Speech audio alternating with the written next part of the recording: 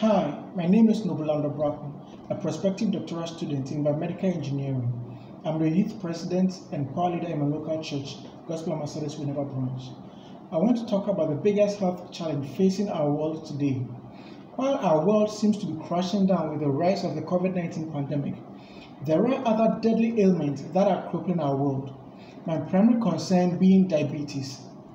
Recent statistics suggest that nearly 500 million people worldwide live with diabetes, with the higher numbers in the middle and low-income countries. According to the International Diabetes Federation, the number is expected to reach 438 million by the year 2030, with two-thirds of all diabetes cases occurring in low and middle-income countries. Fueled by the rapid urbanization, nutrition transition, and increasingly sedentary lifestyles, the epidemic has grown in parallel with a worldwide rise in obesity. Diabetes is a global health crisis that is threatening the economy of all nations, particularly the developing nations.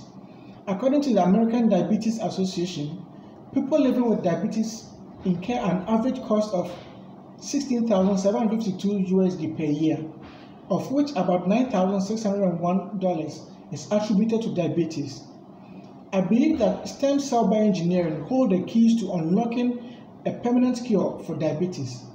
Current research has been able to successfully reverse diabetes in mice by genetically editing stem cells derived from patients. Whereas much work is still needed to replicate this in human tissues, the future of this field of research looks promising. I am particularly interested in diabetes as it falls within my research interest. I am a Christian music lover who loves to listen, sing, and play the piano as well. Music refreshes me when I'm stressed or need something to put me back on track. My desire to impact younger generation also pushes me to hang out with the youth to encourage them and support them to pursue their dreams.